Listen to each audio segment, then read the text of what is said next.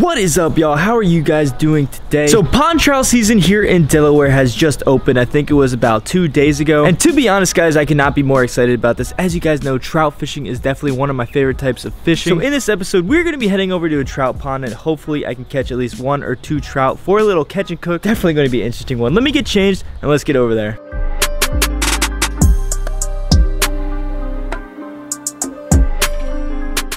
So if you guys remember, I actually have been to this pond fishing one time before. The video will be linked up there. Basically, these trout were stocked by the state. They were stocked a couple days before this. They are farm-raised fish. That is why you see I'm using power bait. If you guys did not know, power bait pretty much tries to replicate the food that these fish were fed in the hatcheries. But yeah, guys, pretty much I'm still new to this whole pond trout fishing thing, so I treated it like creek trout fishing, which I do know very well. I used very light line, 4-pound fluorocarbon, a very small size 12 hook, and yeah, I was just using power bait eggs, power bait dough baits, just trying to see if I could get anything to bite. Now, this is a spring-fed pond. I did not know that, so there is current in this pond. Some people were using mouse tails. If you do not know what those are, you can head up here. I have a whole video of me using them. But yeah, guys, basically with this type of fishing, you kind of just cast your line in, you let it sit down, and you just wait for that bite. I got a head right there. There we go.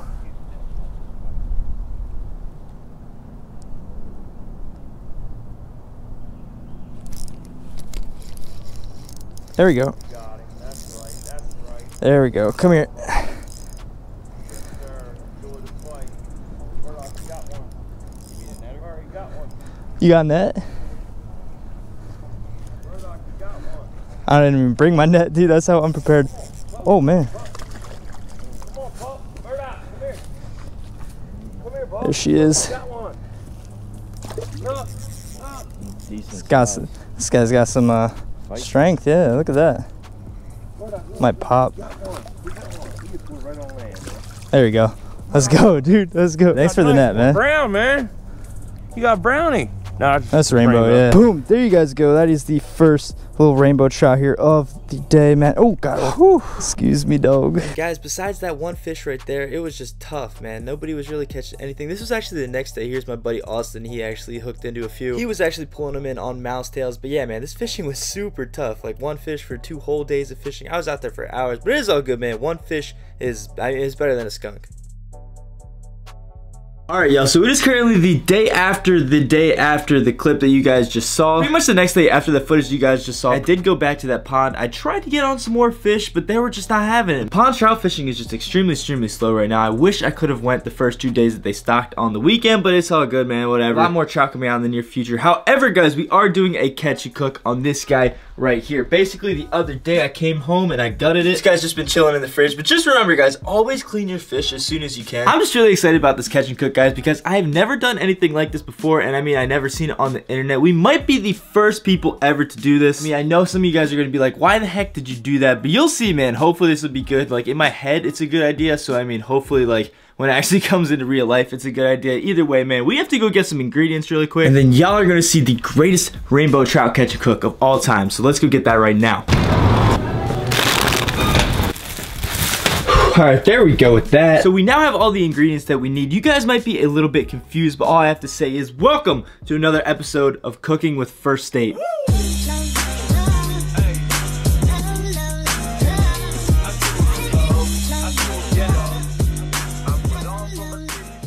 As y'all can see, here's our beautiful rainbow trout that we are going to be cooking up today, as well as our other stuff that we're going to be using to cook him up today, or her, whatever gender.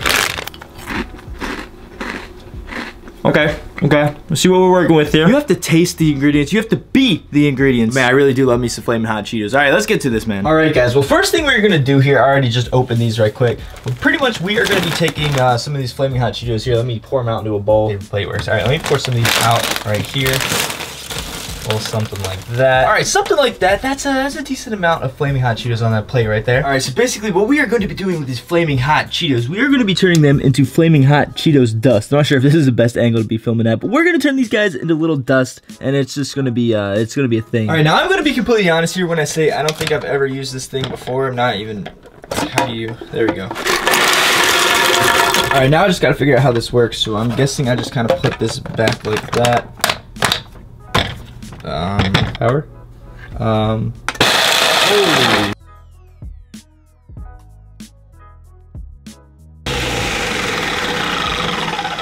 All right. That's looking good.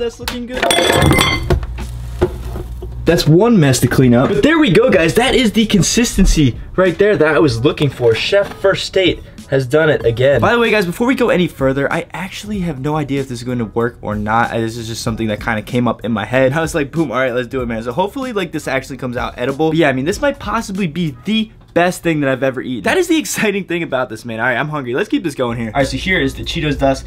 In this bowl right here, we're actually going to load this up with a little bit of flour. That is probably good right there. I'm going to set that aside. In this bowl right here, I'm just gonna crack this little egg. This is gonna kind of be like a little egg wash. Oh, that was not the best crack. All right, there we go. Whip this guy up a little bit. You know, a little 360 with the wrist, boy. All right, guys, so this is gonna be the egg wash right here. This is, yeah, I'm sure you guys can see where we're going with this. I still have absolutely no clue if this is even going to work or not. All right, pan down, oil in. Not too much oil, just like, you know, oil. That looks pretty good right there. Heat on. All right, now we're pretty much just gonna chill until this oil gets hot right there. Pretty much, I mean, in the meantime, we are going to get this fish prepared right here. Let me bring him over here. This is the star of the show. I feel like y'all have barely seen him. So as I did say before, I pretty much just went inside. I cleaned this fish right there. This is a freshly stocked trout, very fresh fish. Definitely one of my favorite fish for eating. Let me show you guys how we're gonna prepare it right here. All right, I don't wanna make a mess, so I'm actually going to put this guy on a normal plate. Probably still gonna make a mess either way. I'm gonna get this flour here, and I'm just gonna kind of put it all over our fish right here. A lot of flour, just flour everywhere, all over the fish. We are cooking the whole entire fish, and I do not plan to waste much of it. Flip this guy over. Yeah, man, there's not really any tricks to this, you know, just give him a nice massage right here. If you guys wanna follow this recipe at home, you know, just use your fingers, man. It's all in the fingers. All right, let me get the tail.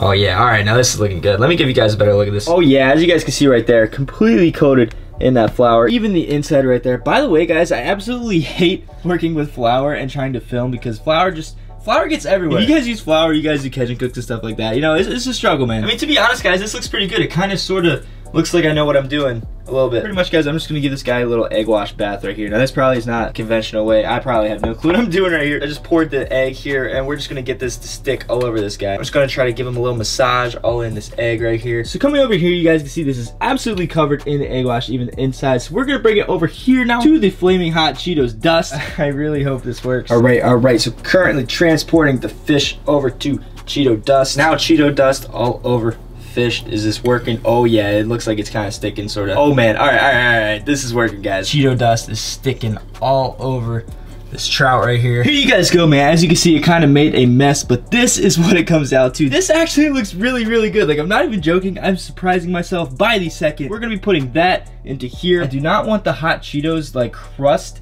to burn before the fish actually cooks. So I'm actually going to put this down a little bit. This will definitely be the ultimate test of Chef First State's cooking skills. Hopefully I don't burn down the house. Let's see how hot this oil is right here. Whoa. Let's get this oil a little bit colder. All right, let's check this out now. Yo! All right, guys, our oil should have cooled down by now. Just in case, I'll bring out these little Mickey Mouse hands. All right, here it goes, guys. Woo!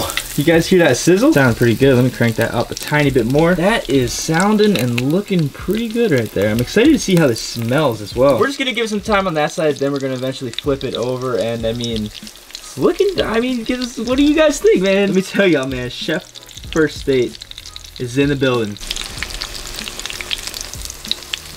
All right, guys, it's been cooking for a little bit. I'm gonna give it like 2 more minutes on this side, then we're gonna flip it over. But I mean, I gotta answer the question. A lot of you guys are gonna be like, why Flamin Hot Cheetos? Like, why would you put Flamin Hot Cheetos on your freshly caught rainbow trout? And the answer to that, guys, is I have absolutely no freaking idea, man. It just kind of came to me in my head. It was a vision, like That's So Raven. I was like, yo, this is gonna be freaking bomb. Let's get over here and flip this because it's actually making a lot of noises. I'm pretty sure it's ready to be flipped here. Let me use this little tool.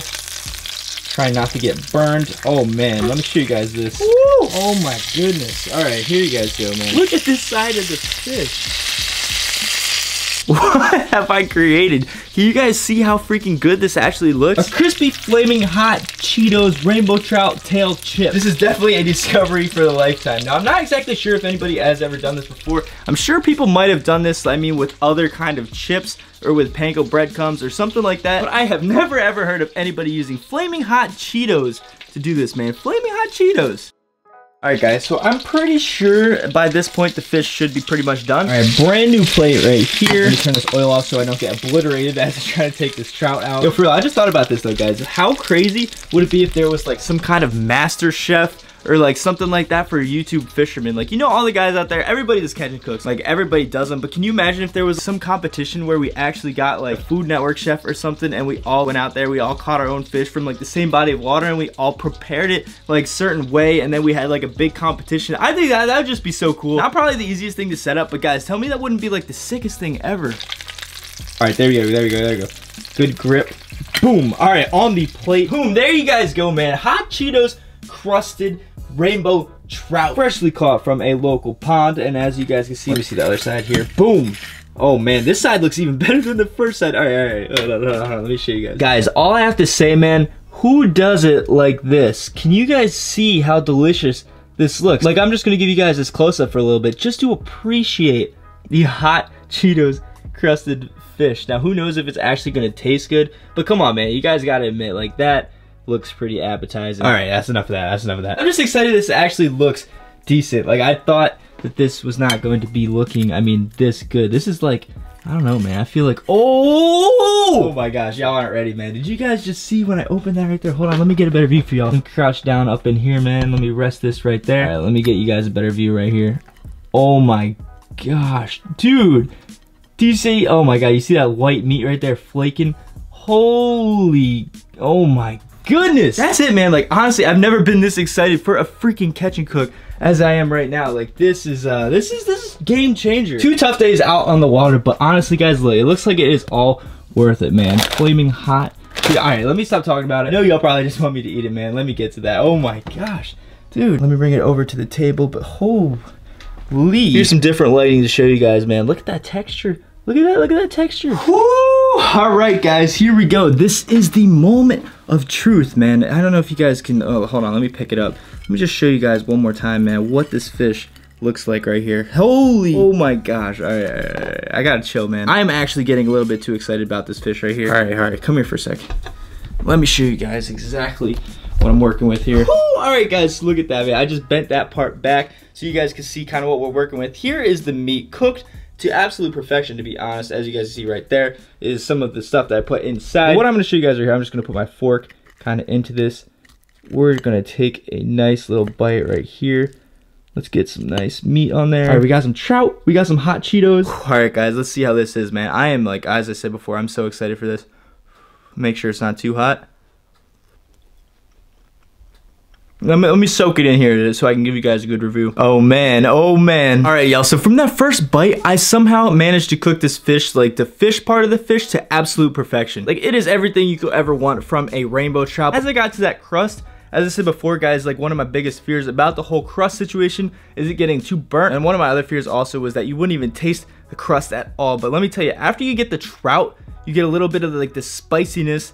And it's just like, it doesn't taste exactly like hot Cheetos. It just tastes like spicy breading. Like, I don't know how to explain it. This is hands down. This is the best catch and cook I've ever done. I've ever tried anything like that. Let me get you guys a little piece from up here. Boom, trout breading, man. All right, let's get this guy one more test here. This is definitely way better than I thought it would be. Like, guys, I'm literally not joking. This is the best fish that I've personally ever cooked. I really don't go out to eat and get fish, so this might even be the best fish that I've ever eaten, to be honest. Like, this is freaking good, dude. Let me just show you guys the fish one more time, man. I think it is worth looking at one more time. Look at this meat right there, man. Look at that meat. And there we go, there's the tail right there. As you can see, it kind of just flakes off like a little chip. And I mean, some people don't eat these, but why not try it? It just tastes like, hold on, it's just good. It just tastes like a little chip with a little bit of spice on it. I'm gonna demolish this thing.